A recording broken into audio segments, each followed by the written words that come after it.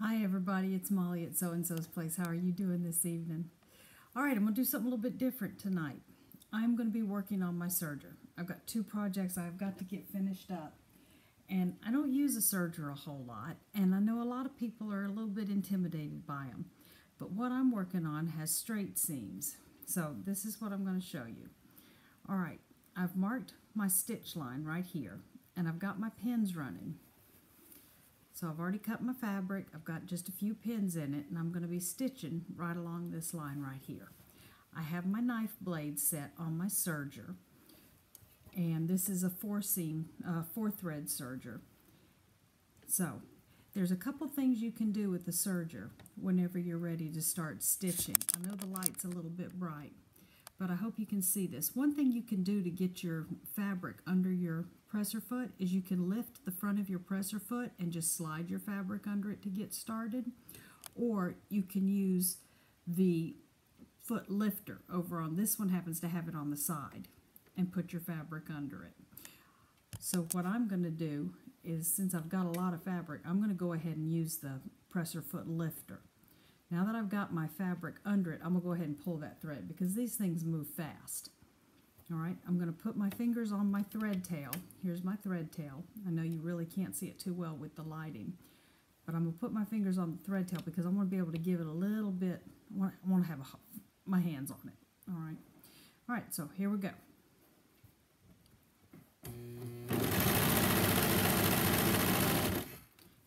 Now I know you can't see it from where you are, but it's cutting off this fabric.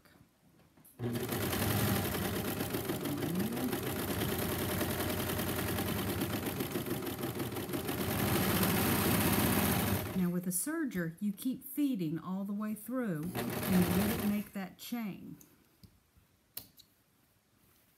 And there we go. I have my seam. Those little snippers are crap. Alright.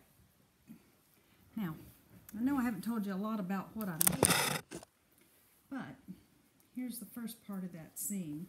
I've been kind of in production mode over the weekend, but this is what I'm doing. I'm making a satin pillowcase for my granddaughter. I've already done my two side seams on this little pillowcase. Alright, see that? And what I'm going to do now, this is the outside, the little round edge on the outside of the pillowcase. So what I did was I took one of my pillowcases here at the house. You don't need a pattern for this. I just brought home a yard of fabric and then like 8 inches of another yard of fabric, of another piece of fabric, and cut a little strip of something cute that coordinated. Actually, I'm doing 2 pillowcases, one for each granddaughter, because they've got a little brother coming. So, you know, they need something special. Alright, so here we go. So I'm going to turn that around this way, just like this. Alright, so you see that? So now my tube is right side out. Listen, there's a lot of fiddling when you're sewing, okay? You know, just sit here and fiddle with me. Just like this. Alright, now, I've got that. Listen, y'all, it's been a long day. See, it's dark outside. See the moon? Can you see the moon right over my shoulder there? Okay, now what I'm going to do is I'm going to match up. Here's my seam lines, okay? See my seam lines? I'm going to match my seam lines up and turn this right side out.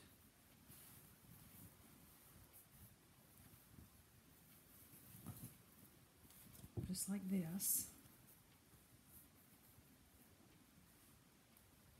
This is a very simple Serger 101 class, which is about my skill level with a serger. So if you want to get one, you want to learn how to use it, this is a very simple thing you can do with it.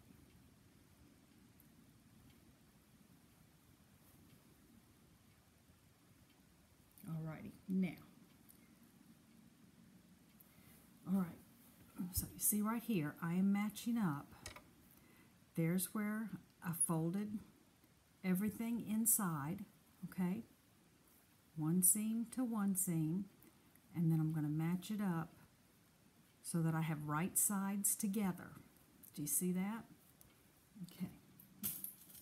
And I'm going to put a couple pins in this. Now I'm going to pin this just like I did that last one. This is not like regular pinning.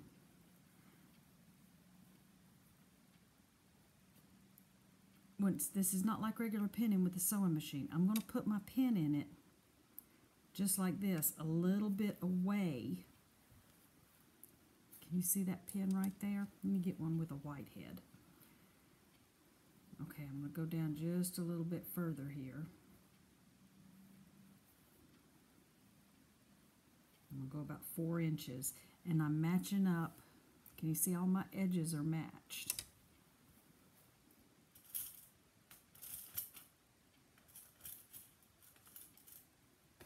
One of these classes, I'm going to show you how to make a wrist pin cushion, because I need one. All right, so do you see I'm pinned maybe 5/8 of an inch away from the edge, and I've put in a pin with a white head. So as I serge along this edge, then I can pull those pins out.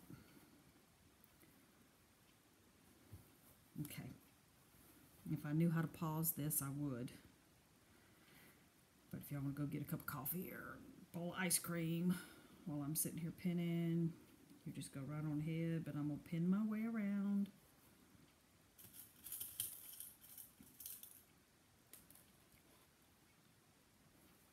And as my daddy says, do as I say do, not as I do. Don't put pins in your mouth.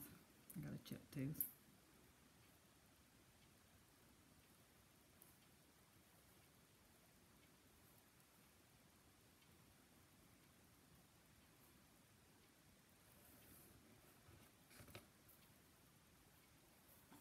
Okay. Oh, look, we're coming up on the halfway point. See, it goes a lot faster than you think.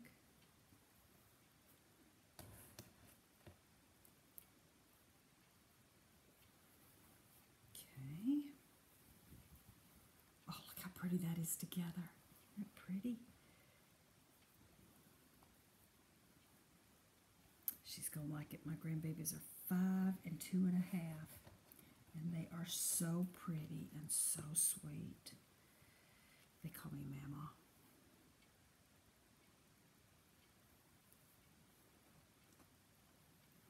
And they got a baby brother coming. Right now, all I know is we call him Nugget.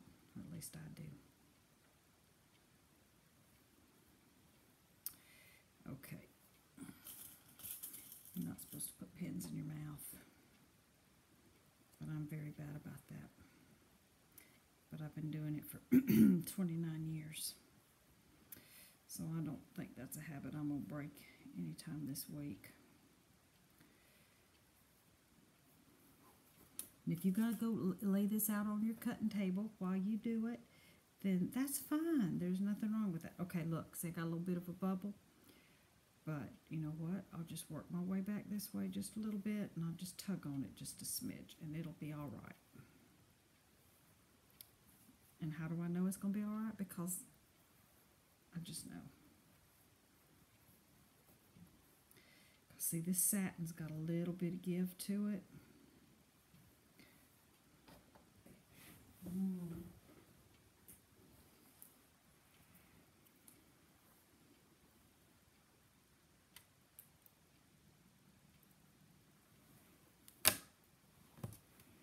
Okay, that one's not even. Let me see here. See this satin, you can kind of see the satin's kind of ravelly. Satin's a polyester satin blend, and it's got a little bit of give. Can you see when I tug how it pulls together tight? So I know that satin's gonna give a little bit as I'm serging it. So I know that I'm gonna be able to work that right out. Okay, we're ready to go. Clean out my little tray. Okay, I'm going to start back here at the beginning. I'm going to start right here at this seam line. Don't just start in the middle. That's not pretty. Start at your seam line.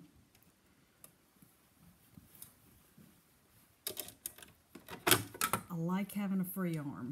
If you're ever looking for a machine, look for one with a free arm. They really do come in handy. Okay. Now I'm going to lift it. I'm going to spin it over a little bit. Give it a chance to adjust. Okay. Needle all the way up. Jiggle it all under there. Make sure my fabric is flat. Press her foot down. Alright, sorry for the noise, y'all.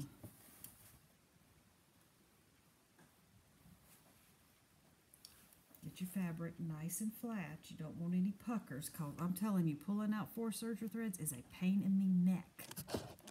See what this bad boy is doing? Can you see that over there? Okay, here we go.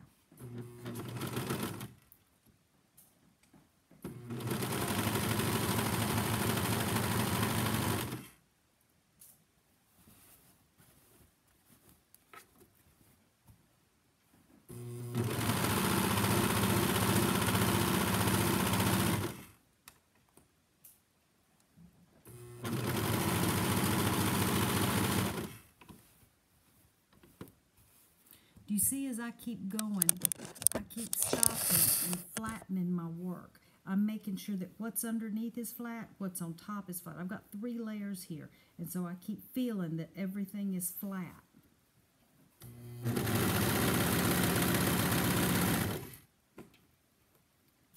You want to absolutely avoid puckers in your work, because they're not going to be pretty and you're going to want to pull them out.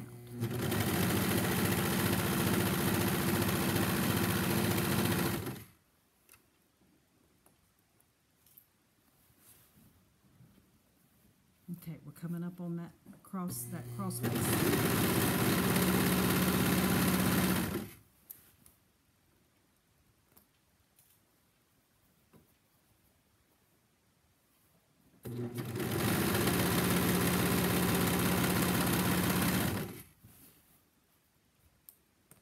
Almost done.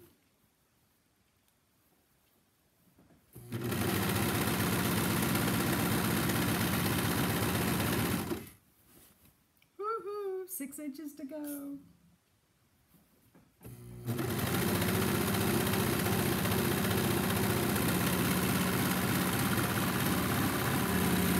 And drift right off to the side, and you are finito bandito. Let's see what we got. Alright, let's check all our seams all the way around. La la la la la la la la la la la la la la la.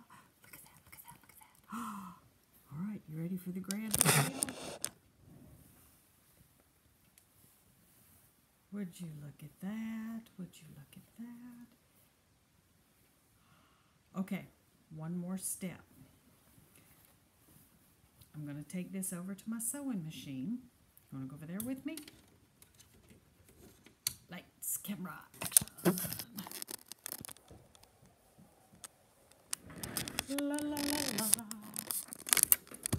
I know, it's such a far trip. Do you know where you're going? Look for there. Wake up.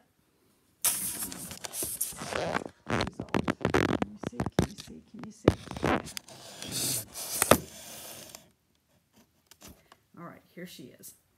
Alright, here I have put on a 1/4 inch foot. Alright. So what I'm going to do with the 1/4 inch foot is I'm going to do a nice little stitch right along this edge, just as a little top stitch. Okay. Just to add a nice little detail. And again, I'm going to start right here, right there. Okay.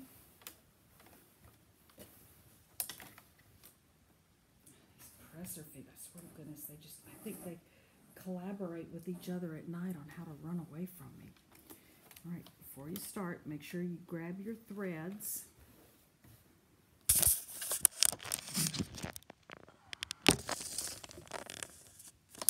Okay, so I'm holding my thread tails right here.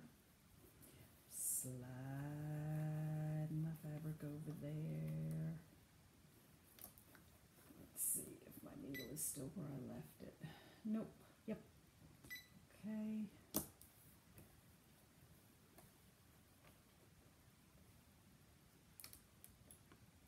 Y'all see I got my fingers doing a lot of stuff here. Here's one thread tail. Where's the other one? Where'd it go? There it is. Okay, so when y'all say, well, I get these nasty knots underneath. Well, you got a lot of things you got to do while you're doing this, okay? All right, needle down, and here we go. All right, so I've got this little groove of my foot riding right there. It's riding right here, but I'm stitching on this side.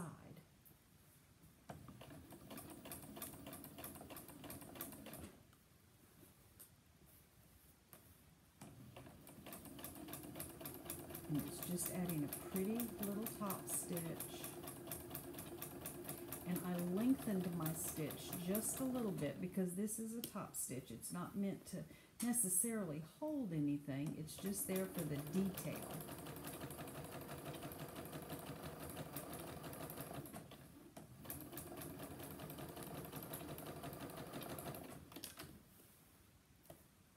I'm keeping the weight of my project up on the table, even though these don't weigh much. It's always important to do that.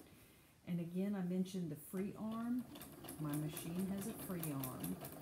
This is an old Janome that I'm using. It's an MC 10,000. I've had her for, oh goodness, 18 years. She's a good machine.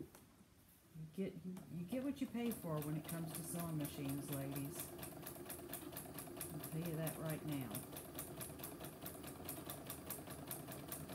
Although I have seen some expensive machines that were crap. I love my Janomes. Alrighty, we are almost there. Just past the halfway mark.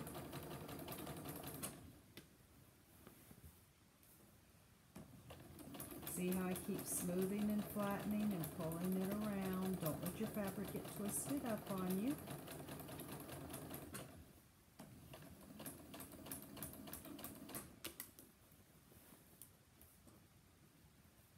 And we're coming up on the beginning, almost a full circle.